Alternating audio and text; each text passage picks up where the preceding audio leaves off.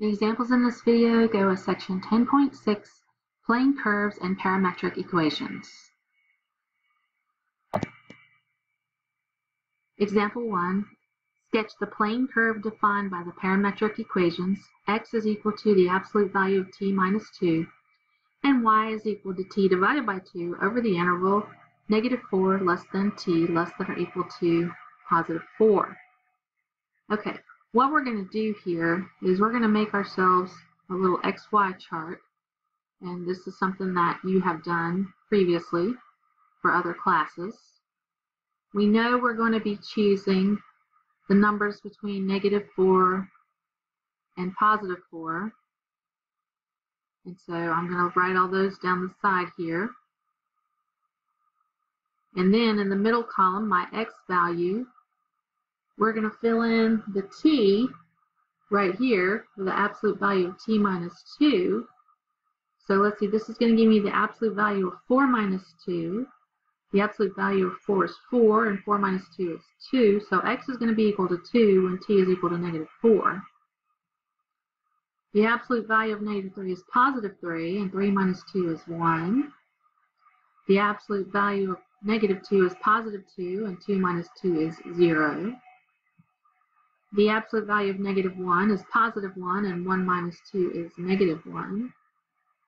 The absolute value of 0 is 0, and 0 minus 2 is -2. The absolute value of 1 is 1, and 1 minus 2 is -1. The absolute value of 2 is 2, and 2 minus 2 is 0. The absolute value of 3 is 3, and 3 minus 2 is 1. And the absolute value of 4 is 4, and 4 minus 2 is going to be 2. Okay, now we're going to do our last column over here, the y column.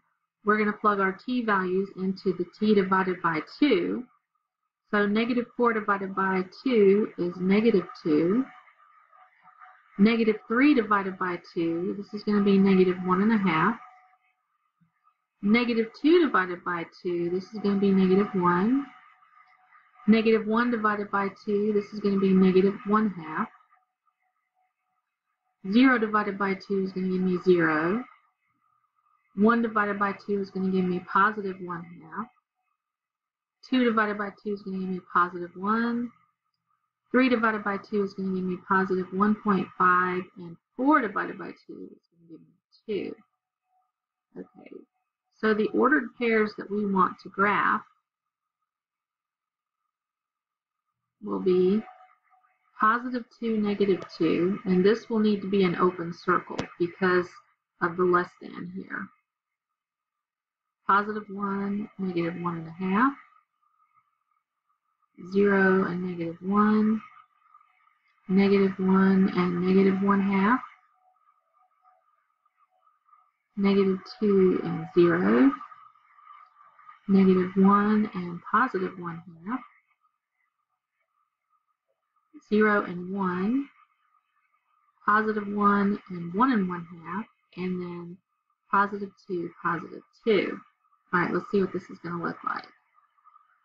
+2, -2, that's an open circle. +1, -1 1/2.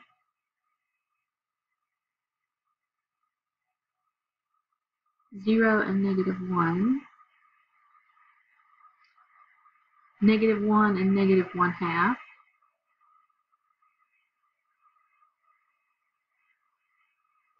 2 and 0. -1 and +1/2.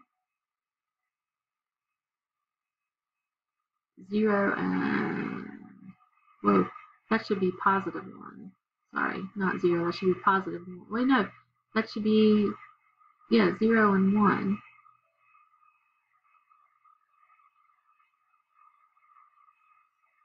So I took this point away right here. I put it in the wrong spot. It actually belonged right here at +1 or -1 and +1/2, and I had put it back here at -3 and +1/2. So I moved it over here. All right, so now this looks right. Now, to show the direction in which this thing was traveling, remember we started here We travel to this point, that's what the arrow's for, and then we travel to this point, and then we travel to this point, and then to this point, and then we turn around and went this direction. So the arrows are always indicating the direction of travel. And there's what our picture's going to look like.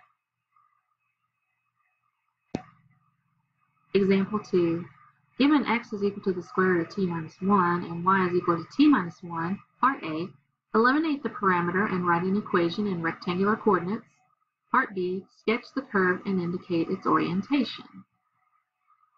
All right, let's go over to a new slide here. Now I've written our two parametric equations here. Now if we're going to eliminate the parameter, in this case our goal is going to be to eliminate the t.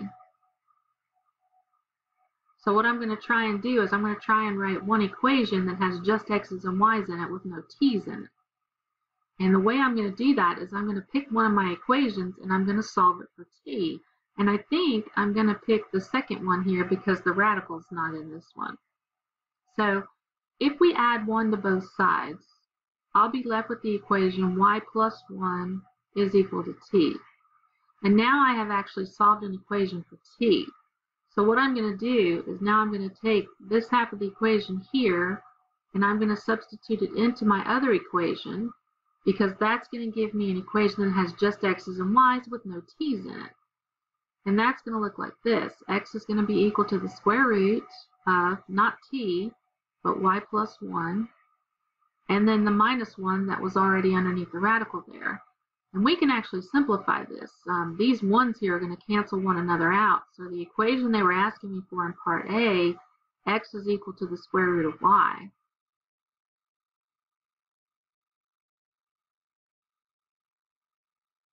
Now for part B, we're going to have to sketch this curve and indicate its orientation. That means I'm going to be making another chart, okay? So I'm going to have my t's, and then x, of course, is going to be equal to the square root of t minus 1. It should be a minus sign right there. And then y is going to be equal to t minus 1. And then, of course, we need our ordered pairs that we're planning to graph. Now, t has to be bigger than positive 1. And I know this because if I put anything smaller than positive 1 in underneath this radical, it's going to give me an imaginary answer. So here, we're going to have the square root of 1 minus 1, which is just the square root of 0, but that's 0. Here, I'm going to have 1 minus 1, but that's just 0. So far, I'm going to plot the point 0, 0. All right, we can put 2 in there. That's going to give me the square root of 2 minus 1. That's just the square root of 1, which is going to give me 1. Over here, 2 minus 1 is going to give me 1. That means I'm going to plot the point positive 1, positive 1. You can put 3 in there. This is going to give me the square root of 3 minus 1. That's going to give me the square root of 2, which does not have a nice square root to it. Over here, we're going to have 3 minus 1, which is equal to 2. And so I would be plotting the point square root of 2, positive 2. That one's going to be a little bit trickier to graph because it doesn't fall nicely on one of my numbers on the graph paper. It actually falls in between them. So what I'm going to try and do is pick some nice numbers for t so that when I take the square root, I get an integer answer. So I'm going to skip over 4 and I'm going to pick 5, which gives me the square root of 5 minus 1. That's going to give me the square root of 4. That's a positive 2. And then over here, 5 minus 1 is going to give me 4, which means we want to plot the point positive 2, positive 4. And let's just go one more for good measure. I'm going to skip way ahead, and I'm going to pick 10, because the square root of 10 minus 1 is the square root of 9, and I know the square root of 9 is 3. And then over here, 10 minus 1 is going to give me 9. So the other point I want to plot here is going to be positive 3, positive 9. All right, we're ready to plot these. All right, we wanted to plot the point 0, 0, positive 1, positive 1, positive 2, positive 4, And positive 3, positive 9 is going to be somewhere up here way off the graph. And so we can indicate the orientation or the direction that it's heading. So we started here, we're heading there, that's my arrow. From here, we're going to go to here, that's my arrow. And then from here, we'd actually be heading up again. But I can't quite reach it because the screen there's in the way. But anyhow, this is a half of a parabola. Example 3, given x is equal to 4 times the cosine of theta and y is equal to negative 4 times the sine of theta, part A, eliminate the parameter and write an equation in rectangular coordinates, and part B, sketch the curve and indicate its orientation. All right, let's go over to another slide. I've written my equations down right here, and what I'm going to do is I'm going to do two kind of little tricky things. The first thing I'm going to do is I'm going to take both of my equations and I'm going to raise both sides to the second power.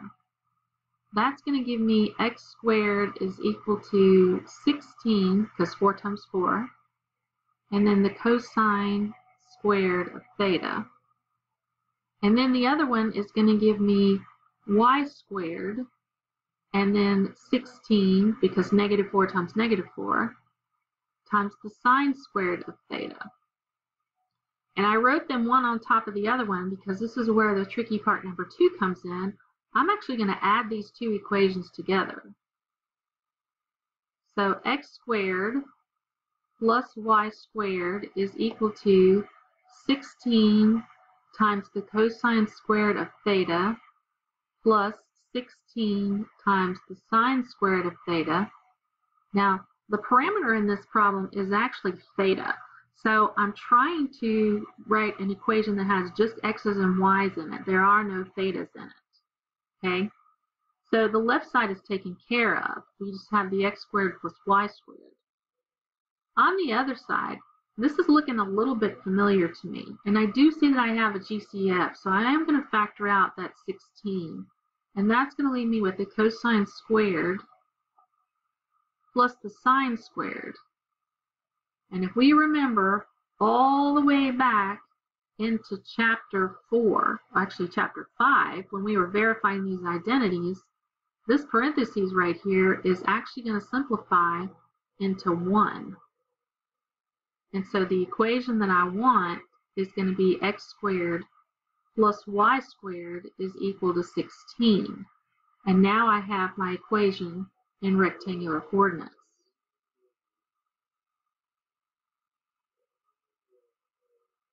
Now we're going to sketch the curve and indicate its orientation. And I'm actually going to use the polar graph over here instead of the rectangular grid that's on the previous slide, because I'm going to be picking an angle. And then to get x, remember I'm going to do 4 times the cosine of theta. And then to get y, I'm going to be doing negative 4 times the sine of theta. And then, of course, we'll have our ordered pairs, x's and y's here. Okay.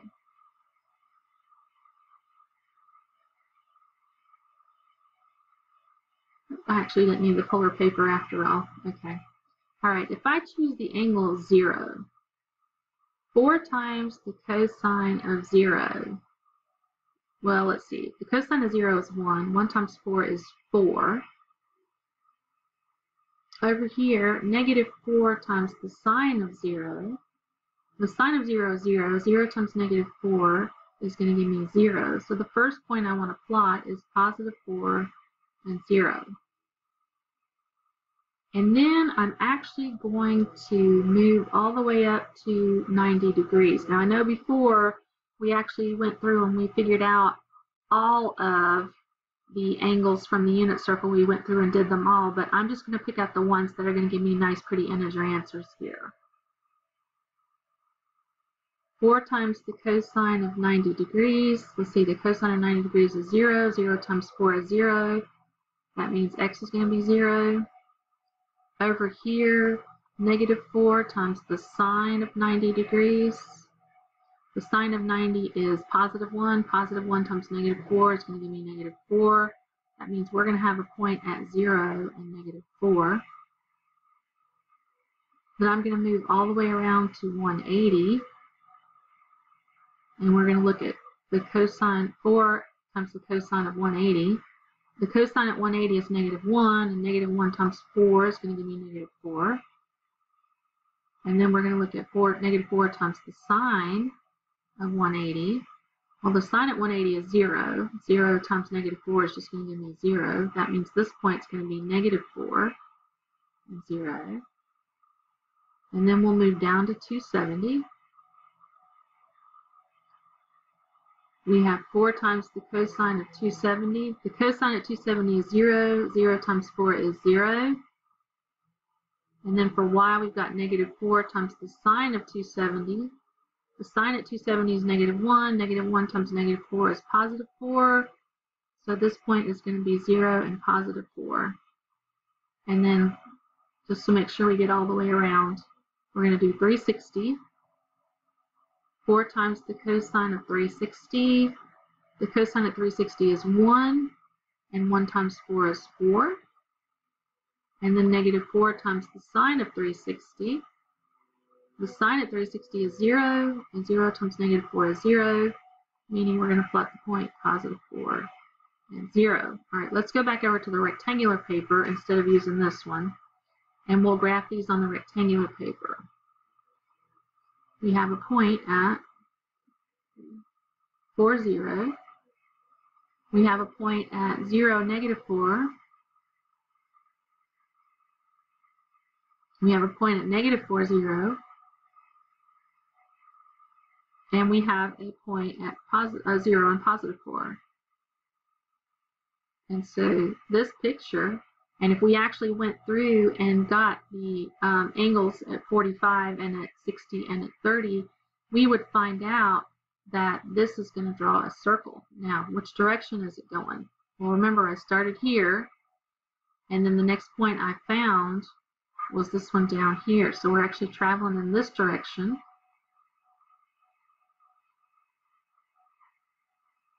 And this should look more circular and less box-like, but anyway. And there's our picture.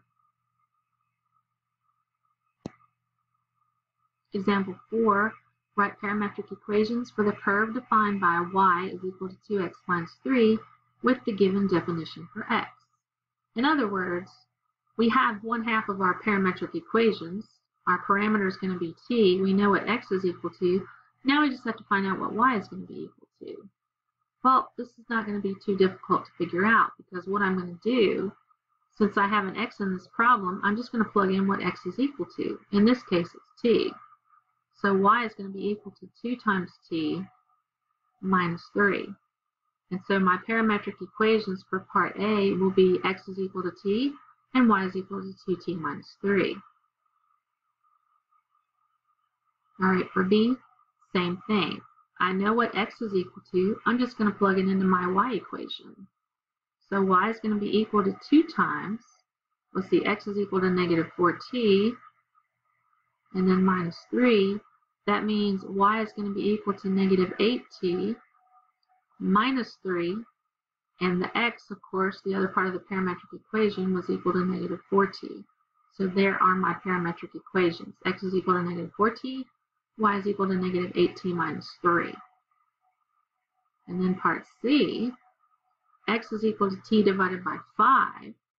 Well, let's plug it in. We got y is equal to 2 times t divided by 5 minus 3. That means y is equal to 2/5 times t minus 3. And then, of course, x was equal to t divided by 5. And there's our parametric equations.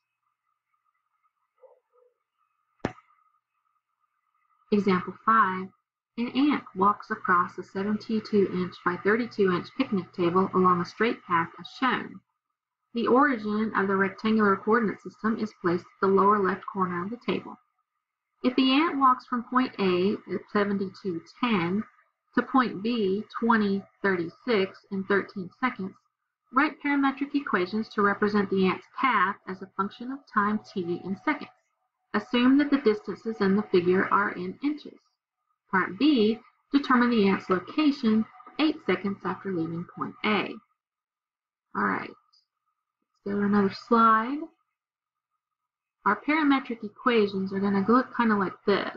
X is going to look like the starting position for X plus some variable times our t right here. And then for Y, this is going to be the starting position for Y plus some variable times our parameter t. Furthermore, we know that the ant started at the point positive 72, positive 10. That makes this number right here be the ant's X starting position, and this one, the 10, be the ant's Y starting position. And then they told us that the ant is going to walk to the point positive 20, positive 36.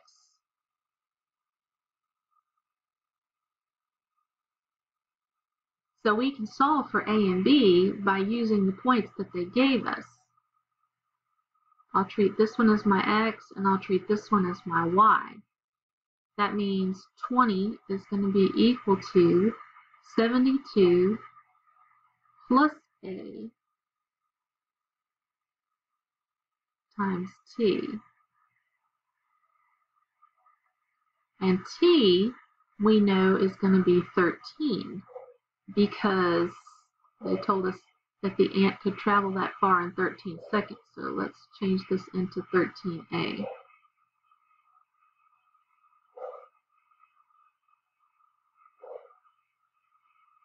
So it takes 13 seconds to get from the starting point to our finishing point.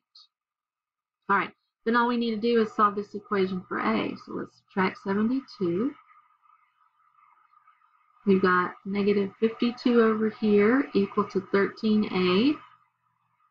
So we'll divide by 13. And A is going to be negative 4. So the X parametric equation, X is going to be equal to 72 minus 4T.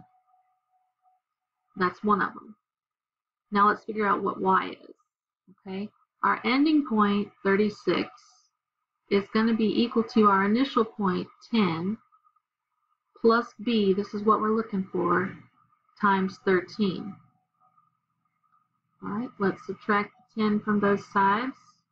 We have 26 equal to 13B. And if we divide that 13 away, it looks like B is going to be equal to 2. So the Y parametric equation is going to be the starting point 10 plus 2T. And here is our answer to part A. The parametric equations describing the ant's line of travel, X is equal to 72 minus 4T, Y is equal to 10 plus 2T. And now for part B, it says, where is the ant 8 seconds after leaving point A? Well, all we have to do is figure out what the X and Y coordinates are when T is equal to 8. X will be equal to 72 minus 4 times 8. This is going to be 72 minus 32, which will give us 40. And then Y is going to be equal to 10 plus 2 times 8. This is 10 plus 16 for 26. And so the ant will be located at the point positive 40, positive 26. Example 6. Suppose a cannonball is launched from a cannon at an initial height of 1 meter at an angle of 30 degrees to the horizontal with an initial speed of 200 meters per second.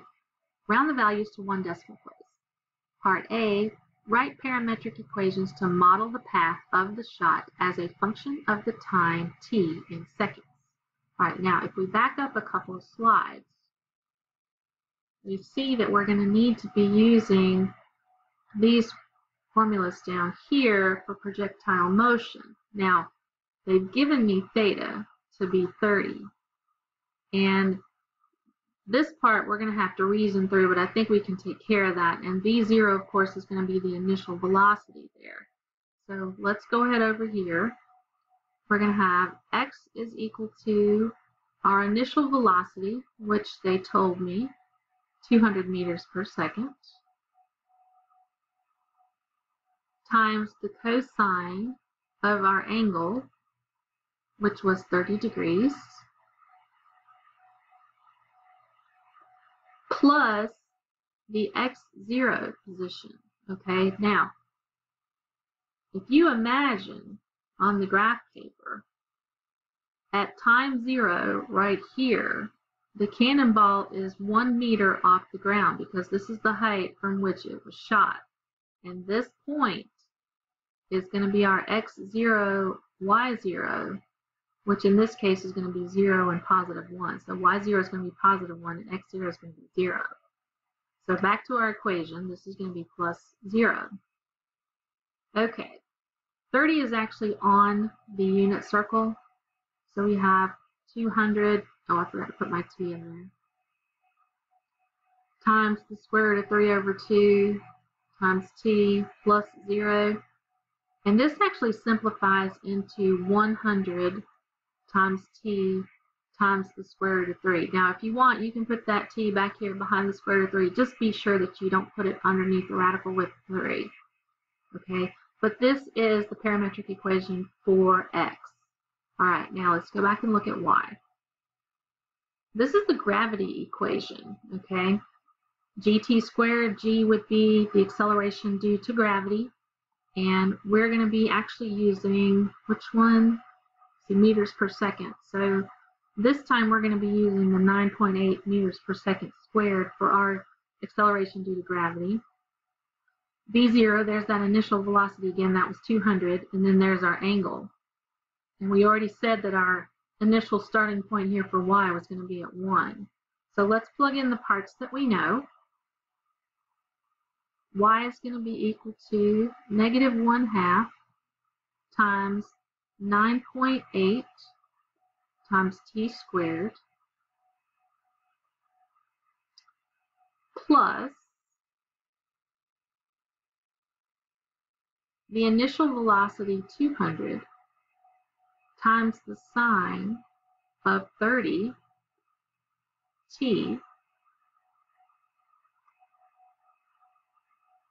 plus the initial starting point for y, which we said was 1. All right, let's clean this up just a little bit. Half of 9.8, this is negative 4.9. We've got t squared. The sine at 30 is actually a half, and half of 200 is 100, so we've got plus 100t, and then plus 1. And so our parametric equations, here's y, and here's x. So part A is done. Part B, for how many seconds is the shot in the air? That's our time. And since the y-coordinate represents our height, we're going to have to figure out the zeros for this, because the cannonball should actually be in the air for the entire time until it actually hits the ground again, because it's going to be traveling in a parabola like this. So this one is actually going to be less than 0 because remember it started at 1 meter. So we're looking for this distance right here, or this 0 right here. And then if I subtract, that should tell me how long the cannonball was actually in the air. And I really won't have to because we know it started at time 0 and it was already off the ground there. So all I need to do is figure out what this x value is right here. Okay, this actually will not factor, and so I'm going to have to use the quadratic formula. So t is going to be equal to the opposite of 100 plus or minus the square root. This is b squared minus 4 times a times c, and this is all going to be over 2a. All right, let's put this in the calculator. All right, so in the calculator, the underneath the radical simplifies into 10,019.6. So my two options are, our time could be negative 100 plus the square root of 10,019.6 over negative 9.8, or our time could be negative 100 minus the square root of 10,019.6 over negative 9.8. And when we put this in our calculator, this side will simplify into negative 0.01. Well, we can throw that out, so we can't have a negative time. This side over here will simplify into 20.42. So part B, how long was it in the air? 20.42 seconds. All right. Part C, what's the horizontal distance traveled by the shot? Okay, well, for part C, horizontal distance, horizontal, that's my x-axis. And so I'm going to take my x equation there, 100 times t times the square root of 3, and I'm going to plug my time in right here. And that should tell me how far this thing traveled horizontally. So we got 100 times 20 times 42, 20.42 times the square root of 3. And when we put this in the calculator,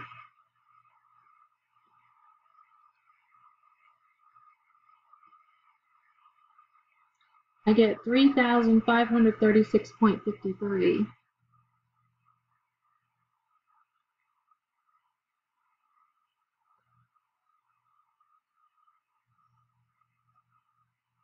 And it did tell me to round stuff to one decimal place, so let's go back and make that 3,536.5, and this one should be 20.4. All right, part D. When does the shot reach its maximum height? Well, again, we're going to be going back here to the y part of the parametric equations, and we're going to be looking for the maximum of that parabola. And we know it's a maximum because this negative right here tells me that it opens down. Okay, remember how to get the x-coordinate on the maximum or the minimum? The formula was the x-coordinate is equal to the opposite of b divided by 2 times a. Only in this case, our variable is t, it's not x. All right, so we're going to have the opposite of b, the opposite of 100, divided by 2 times negative 4.9. And we are supposed to round this to one decimal place, so let's see. Negative 100 divided by negative 9.8 is going to give me 10.2. So it's going to take about 10.2 seconds to reach its maximum height. And then for part E, well, what is the maximum height? Well, guess what we're going to do? We're going to use that y part of the parametric equation again, and we're going to plug in the time that we just now found, and that should give me my maximum height. So y is equal to negative 4.9 times 10.2 squared plus 100 times 10.2 plus 1. And then we'll put that in our calculator.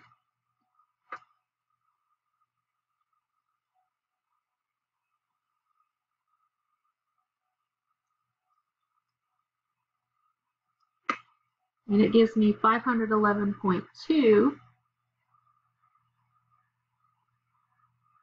And that will be in meters. So 511 meters looks like it will be the maximum height.